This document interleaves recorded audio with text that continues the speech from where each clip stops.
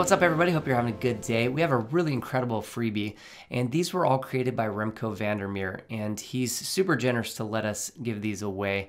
So these are 31 lighting scenes for Arnold Render and Cinema 4D.